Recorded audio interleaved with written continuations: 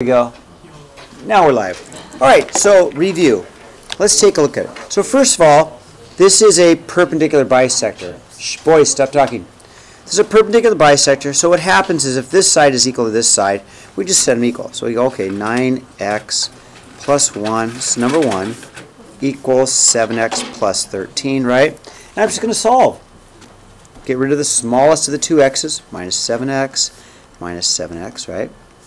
Am I going too fast? If I get going too fast, tell me to slow down. I get a 2x plus 1 equals 13, right? Yep. Minus 1, 2x equals 12. Divide by 2, and Luke's right, x equals 6, okay?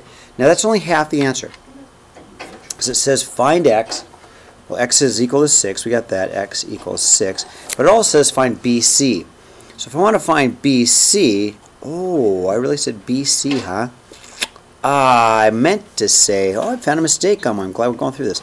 I meant to say DC, not BC, because you can't find BC. But you can find DC, so change that to DC. So it would be 7 times 6 plus 13, right? Because I plugged the 6 in for x. 42 plus 13 makes a 55. I found my mistake. I'm going to have to fix that. Brand new book, brand new material, so I'm bad to make a mistake here now. I'll fix that for later. Okay, does that make sense, everybody? Ben? And then isn't BC 22.5? 25.5. We don't know. 55? We don't know. But what about the third thing? Well, if we had some more information, we could find it with Pythagorean's theorem, but we don't have more information, okay? All right. Number 2. Okay, let's take a look at number 2. All right. So, if this is equal to this, then it has to be, boys, maybe you guys want to go outside and work on this on your own. Okay, well then, so let's set them equal. Let's go 7x equals a 3x plus 16. I'll move my book up so you can see my work, right? Minus 3x, I have a 4x equals 16, right? Divide by 4. I'm glad you're in front of me because this way I can pace myself. Thanks, Gavin. No, because I don't want to get going any faster than anybody else, right? Okay. So then I'll divide by 4, right? Divide by 4. So if x equals 4, great. Let's go ahead and answer the rest of the question. So there's one answer, x equals 4, right? So if I go back to x equals 4 here, and I want to find the value of angle, that m means measure. This m means measure of angle KJL. So I put the 4 in here. 7 times 4 is 28 degrees. Okay? That makes sense? Oh, I see. This little m means measure of. Don't let this freak you out. I thought the 7x was the length, but that's the angle. That's the angle, yeah. And so each side is 28. No, not the side. The angles are. The angles are 28, okay? Oh, right. Sorry. No, that's okay. Number 3, we're going to construct the orthocenter, so I got to graph it. So I'll graph number 3 here on my book. So let's see if I can get it graphed perfectly. And I want the orthocenter, right? Now, if I'm not sure what an orthocenter is, I look to the board because it's all right there. And the orthocenter. Sorry, you have to find 90 degree angle. Right. So I'm looking for altitudes, which is 90 degrees. Totally right. So I'm going to go to -5. 1, 2, 3, 4, 5. -1. There's A. -2. 1, 2, 3, 4. There's B. 1, 2, 3. -1. There's C. So we draw my triangle. Okay.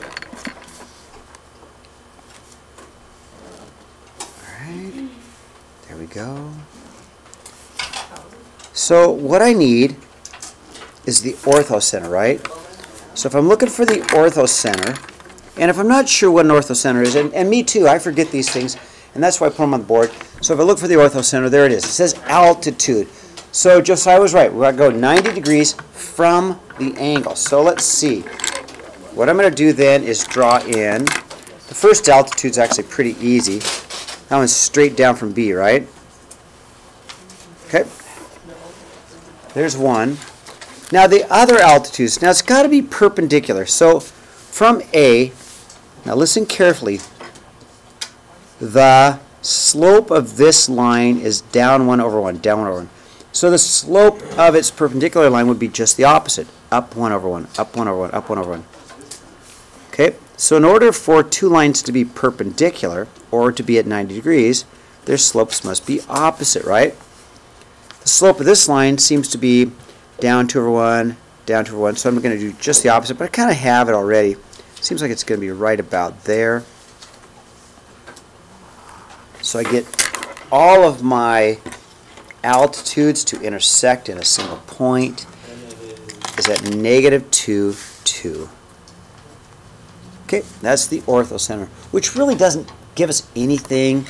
It doesn't give us the center of the triangle. It doesn't divide it up into anything special. It's just a point, that's all, okay? If it's an obtuse triangle, then it is outside of the triangle, okay? How am I doing? Thumbs up? Yeah, let me get out of the way. Sorry, Luke. Okay. And I'll wait for you to catch up. I don't want to get going too fast.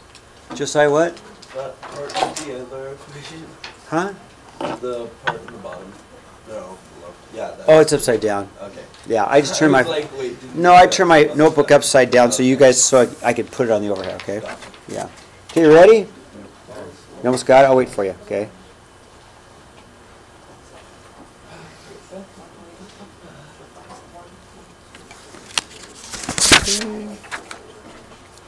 Okay, tell me when you're ready.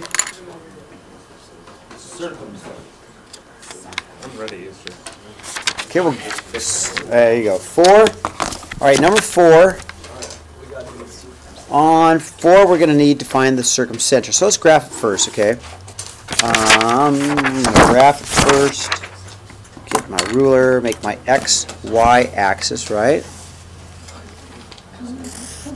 There we go.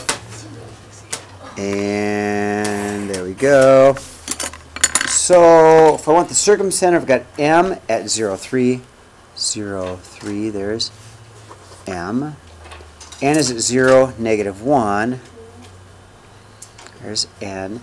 And O is at 6, negative 1. 1, 2, 3, 4, 5, 6, negative 1. There's O. Okay, so let me go ahead and just draw in my triangle.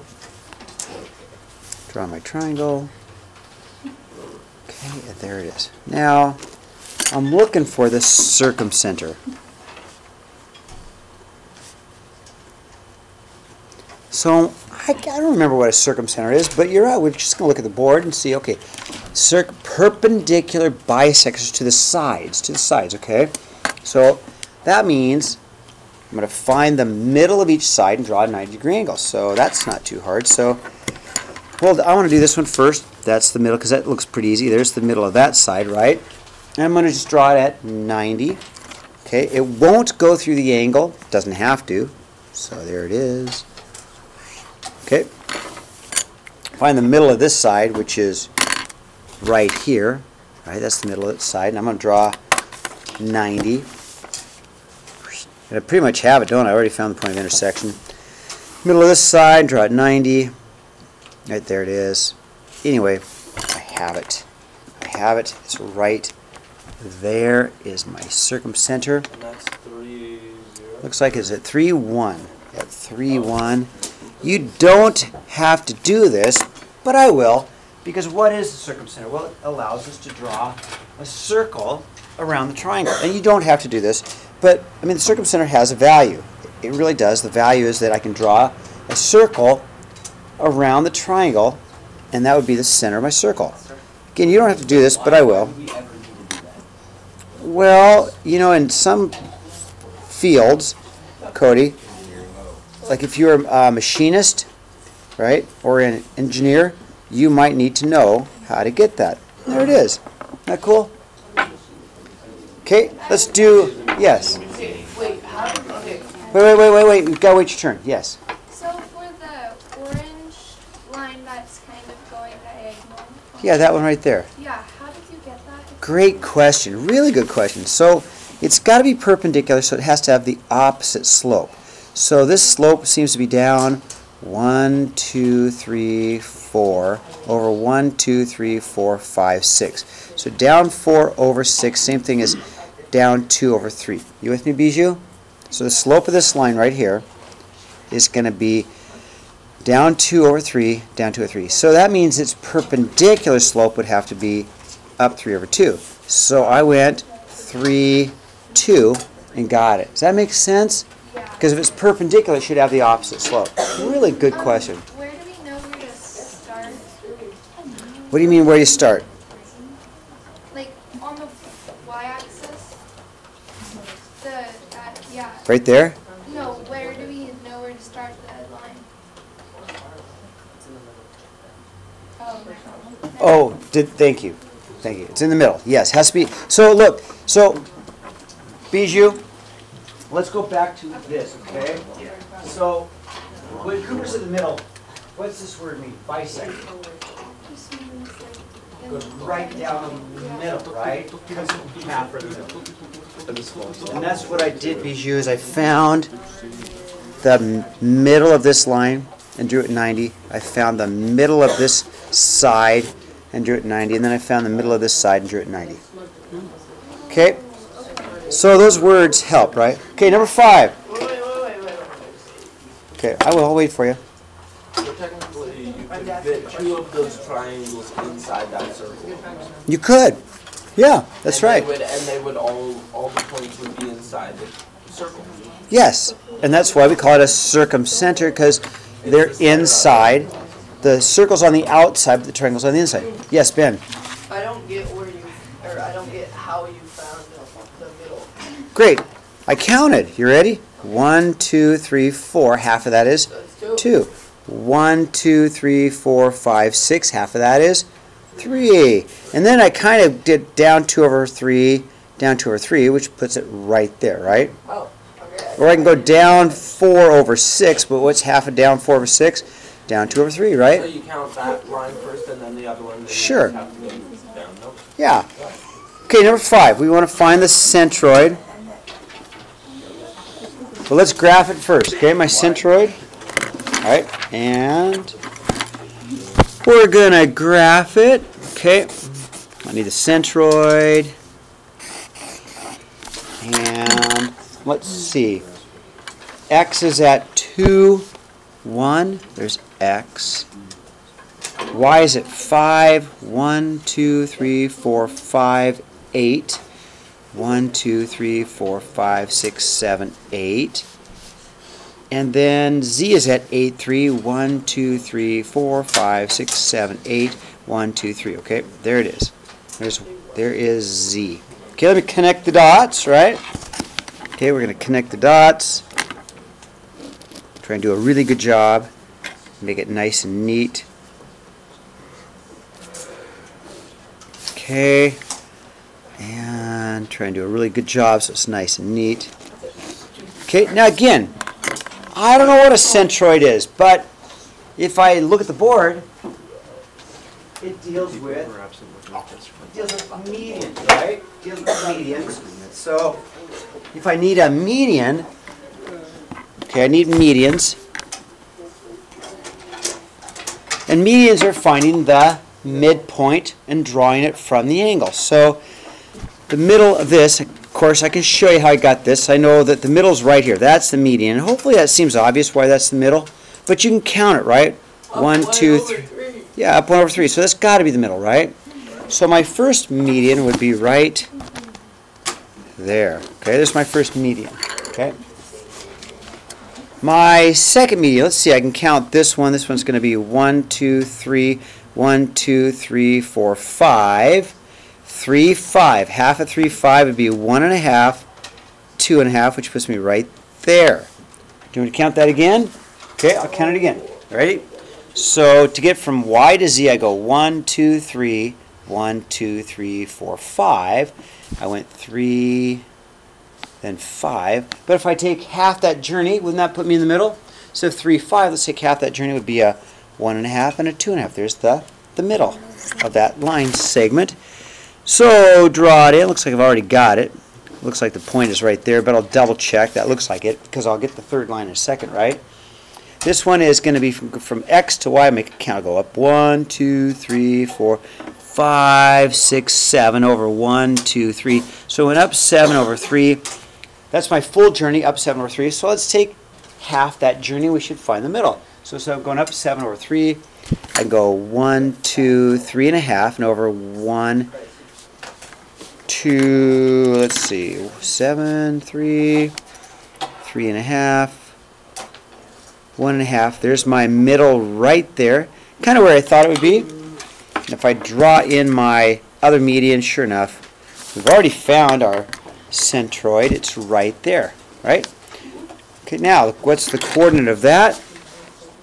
The coordinate of that is going to be at 1, 2, 3, 4, 5, 1, 2, 5, 2. Okay. Now, what makes the centroid special is the fact it divides it into thirds. Mr. Davis, it's at 5, 4. Yeah, Cooper, you're right. Yeah. Thank you. You're right. Yeah. Thank you. 5, 4. Definitely. Okay.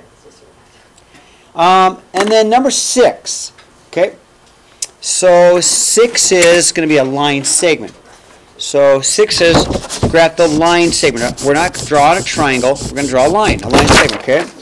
So on 6, we'll put 6 down here. Draw my triangle in. Not my triangle. Draw my line segment. Here's my y-axis and my x-axis. Right. And let's see what I got. So I've got A at -5, 1, 2, 3, 4, 5, and 5. 1, 2, 3, 4, 5. Okay, 5. So -5, 5. There's point A. Point B is at 8. 1, 2, 3, 4, 5, 6, 7, 8. And then 3. 1, 2, 3. Count that again. 1, 2, 3, 4, 5, 6, 7, 8, 3. There's B. Okay, let me draw in my line segment. Okay. Now, line segment, Ben.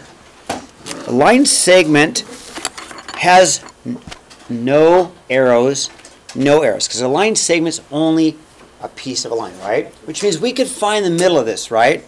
So if we want a perpendicular bisector, first let's look at the word bisector.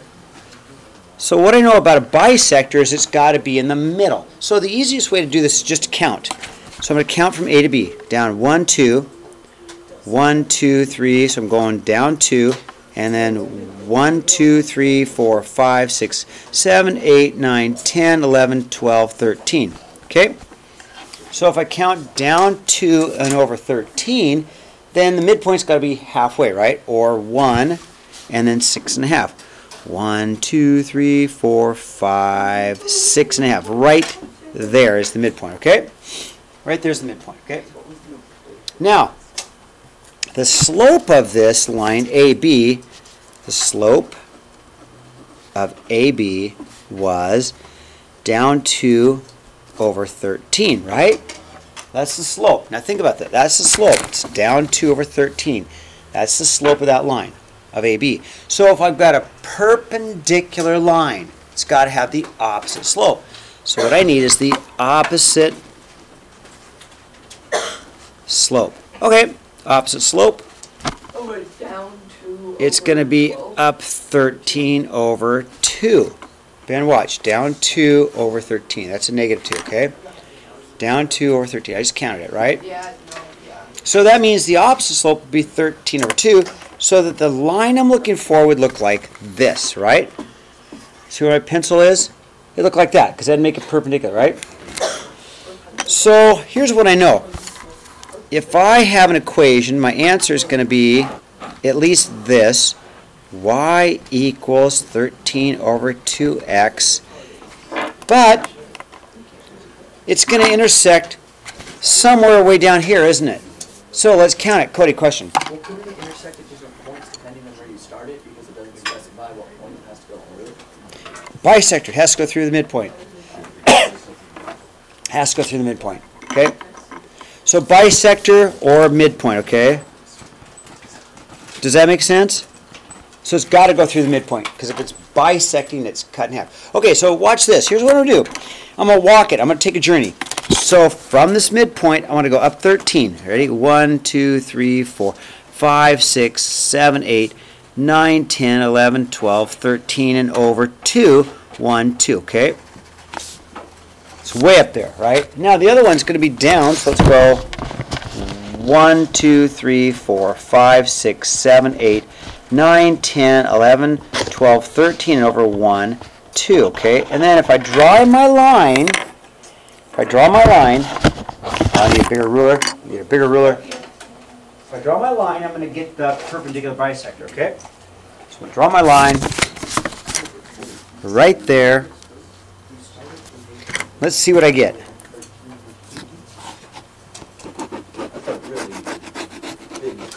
Yes, it is. So, crosses right there, doesn't it? It crosses right there. Okay, that's my y-intercept, okay? See how the line crossed right there? That's my y-intercept, which is at 1, 2, 3, 4, 5, negative 5. So I have my answer. Y equals 13 over 2x minus 5. That's the equation of the perpendicular bisector. Now, this is probably the hardest question on the test. Okay, right? Because you have to know several things. You need to be able to graph the first line. We can do that. You need to figure out the midpoint. So you need to find the midpoint. So let's write some things down so you guys know how to do this. So I needed to graph the line. Then I had to find the midpoint, okay? I had to find the midpoint. Once I found the midpoint, and for me the easiest way to find the midpoint is just count it. Take a journey. Down 2 over 13. Take a journey from here to here. Down 2 over 13. Half that journey would be down 1 over 6.5, right? That would give me the midpoint, okay? Then I needed to find the slope, okay? I need to find the slope of AB. So once I got the slope of AB, I can then find the opposite slope, right? Find the opposite slope. I graphed my bisector through the midpoint, and then the last thing I did is I came up with the y-intercept to find my equation, because the equation is the answer, okay? Hopefully you can do that tomorrow or Monday. Okay, let's do 7, okay? All right, I'll do 7 on the paper, okay? Okay, 7's easy. You guys are going to like 7, okay? So you ready? Centroid, okay? So if I go over to the board, centroid, okay, it cuts it into thirds. So here's what I know. If DE is 4, then this is 4, and this is also 4, right? Because it cuts it into thirds. So if this is 4, then this would be 4 and this is 4. Remember how we did this yesterday? Cuts it into thirds. So if I need to find CD, CD is 8, right? And CE is 12. That should be easy tomorrow, right? You just have to remember that if it's a centroid, it cuts it into thirds. Want me to show that one more time? Yeah. Okay, so this was 4. D is 4, right? So what we saw, Bijou, is that if this is 4, then this is going to be 2 of those. 4, another 4, and another 4. So then, So the short side, this one's always twice as long as that one. oh, and is it because if D and like half of C are perpendicular, then that means that D is 4? Nope, not perpendicular, but let me say it again, okay? Shh, shh, shh. If it's a centroid, boys, stop talking. If it's a centroid, then what happens is this piece is twice as long as that. Okay. Always. This piece. And so what I did is I took my 4 and I made sure that's a 4 and that's a 4. Yeah. So I get 3 parts. 4, 4, and 4. Okay, once I get that, and this length is obviously 8, isn't it? Yeah. And then the whole thing is obviously 12. Yeah, and for line C, D is 4. Right, so let's write that down, that DC is twice as big as ED. How is that? DC is twice as big as ED, and that should help quite a bit, right? So if this is 4, that's got to be 8. Then the whole thing together has to be 12. You add them all up, right? Yeah. Okay. Twice as Big. Twice as big. So, okay. Okay. I'll turn the page in a second. All right, here we go. All right, so here comes the easy part, hopefully. Okay, we're going to bisect. Got my compass. And I need to see your construction. I absolutely need to see all of the little marks. Okay, I need to see the, remember? And got to see this. Got to see that and that, right? And I need to see this. And if I don't see those marks, right? Right? Want me to do it again? Want me to do it again? Hold on, in the middle we have to go. So you gotta go, right? See it? So it's got to be at least bigger, the compass than half. It's got to at least be bigger than half. Does that make sense? Wait, but how do we know how big, or is it just kind of? It doesn't matter. And then it'll intersect it. Right? It won't matter. It's just as long as you get 2 arcs here and 2 arcs here. Looking for the center point of those. Right, right. And I did the same thing. Right? So I absolutely need to see this, and then I need to see your line, which is your bisector. Okay, got to see that. And put a little 90 degrees there because it is a perpendicular bisector. Okay? Brian. First, and come back over here. You can place that. It's not quite long, right? Here you go. Now you got the same one. Mr. Davies, It's like a plastic. It's a broad. Okay. All right. Everybody got that? Okay, I'll wait for you. Okay. So I need to see the dashes, the arcs here, and the arcs here. Then it makes a 90-degree angle. Draw your bisector in and make your 90, okay? I have to see this Monday. Okay, if you don't have all of those pieces, you'll miss it, okay? It's a construction. There you go. Yeah, and then just draw it in. Yeah, take your ruler, draw it in. Okay, nice job, Brian. And then put your 90 there because it is at 90, okay? That's all you have to do? That's it. Isn't that easy? Oh. That's it. That's it. Isn't that easy? Okay. Yeah. Okay, you ready for the angle bisector? No, wait 1 second. No. Okay. All right, give me thumbs up when you're ready. Bijou, you're still working on it, right? Yep. Okay. I like it. That's a good spot for you. What else do we have to do for it? That's it. We're done with that one. That's it. Wow. It is a perpendicular 90 degrees bisector cut in half. Now, Figured out that since the line was straight, it could have just gone straight up. we could say that AM is equal to MB, right? Because it's a bisector cut in half. Boys. Now let's slide it up, okay? Let's do an angle bisector. So to do an angle bisector, you're going to need to do this, okay? And then the compass can be any length. You just need to do this, okay? Okay. Any length, yeah, any length. In fact, let me go ahead and erase because it looks like I got 2 lines there. I don't want 2 lines. Well, yeah, as long as it's not too big, right? So about half. Sure, about half. Okay, perfect. That looks awesome. Now what we did is we made 2 points here, X and Y. Okay, we made 2 points here, X and Y. Okay, so we made 2 points, X and Y. What I need is a point, because I want to bisect the angle. So I need a point on the inside. I need a point on the inside, which will be in the middle. So I take my compass again, put it on X, and I do my little on the inside. See? My little, I move my hand. Okay, I just did that. See, I did that. Alright, and then we have to go from those points. And then I go back to Y, and I'll do the same thing. So I'm doing it on X, and then I'll go to Y. I'll do the same thing on Y.